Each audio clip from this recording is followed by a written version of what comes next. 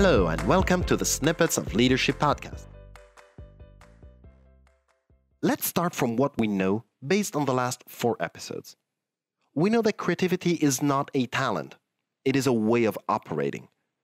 We know that nobody is born more or less creative than anyone else. The so-called creative types are simply more used to following processes that enable them to have more and better ideas. This doesn't mean that you cannot get to those same results by doing the same thing.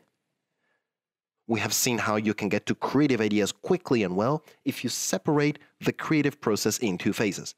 In the first one, you generate as many ideas as you can, you go for quantity, not quality.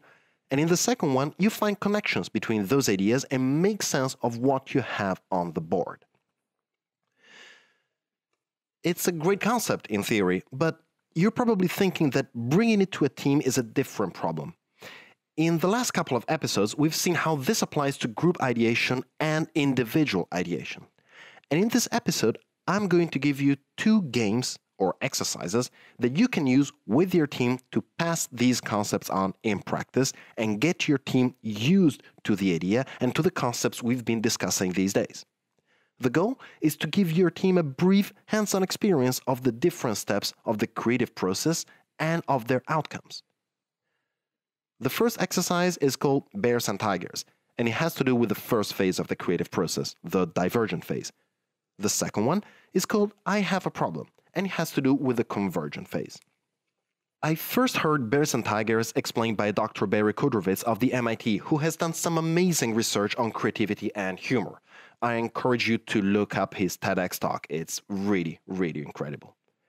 So, for this exercise, you will need to divide everyone in pairs.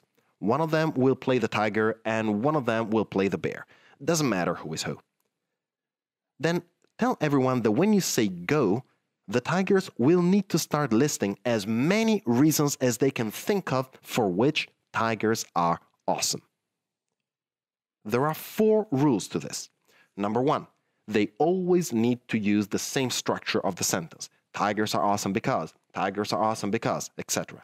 Number 2, it doesn't need to make sense. If you can't think of anything but tigers are awesome because they fly, for the purpose of this exercise, this is perfectly fine. Number 3, bears are requested to keep count of how many reasons tigers can list. And number 4, when you say switch, after 1 minute, bears will start listing reasons for which bears are awesome, following the same rules and in the same amount of time, 1 minute. The goal of the game is to be able to list more reasons than the other person. What this exercise does is provide a great example of divergent thinking. You don't go for meaning, you only go for quantity, regardless of how absurd your ideas are. What you can point out to afterwards is how the first few reasons both bears and tigers were able to list were pretty common ones, like having sharp teeth or living in the jungle. Easy pickings, ideas that everyone else on the planet could easily also have, and as such, not really interesting. Once you run out of those ideas, however, you need to rapidly come up with something new, and at this point, your brain starts exploring more extreme or absurd thoughts that were not there before. The point is that if creative ideas come from connecting very far away concepts, we need to have these far away concepts down in the first place. If everyone decides to play it safe instead, in brainstorming, for example, because of the amount of social pressure they have, then they will only come up with easy pickings that won't give them anything to work with. And again, if people feel too silly about playing this game, remind them that making sense is not our goal. You're just going for divergence and quantity. Making sense is actually what comes in the second phase, and for that, I'll give you a second game called I Have a Problem. To play I Have a Problem, everyone will still be in pairs. You can mix everyone up if you're doing them one after the other. Then one person will start a brief conversation saying, I have a problem, and then we'll describe the problem, which can be absolutely anything. For example, I have a problem. I forgot how to sit. Then the other person will provide an object, possibly completely unrelated to the problem, like I have a video camera. And at this point, the person with the problem will need to find a use for the object, the video camera, to solve their problem. For example, by saying, "Thank you. I will use the video camera to make videos of people sitting and use those to learn how to sit again." And then we repeat the cycle, inverting the roles. Again, apparently a silly game, and possibly people will be having a lot of fun doing it, but one that shows the other phase of the creative process, the one where we look at what we have available and give it meaning by associating it to something else. And of course, this process holds a much different value if you have a limited amount of conservative ideas very close to each other to play around with, or if you have a huge amount of diverse ideas at your disposal.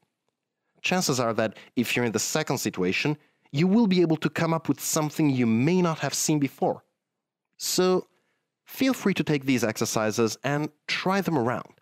The cool thing is that simply by using these exercises, you get your team to not only understand the concept behind them in practice, but also to have a sense on the type of behavior they need to adopt when needed. What you could do is simply present them as warm-ups before a meeting, and only afterwards go through the whole concepts behind them.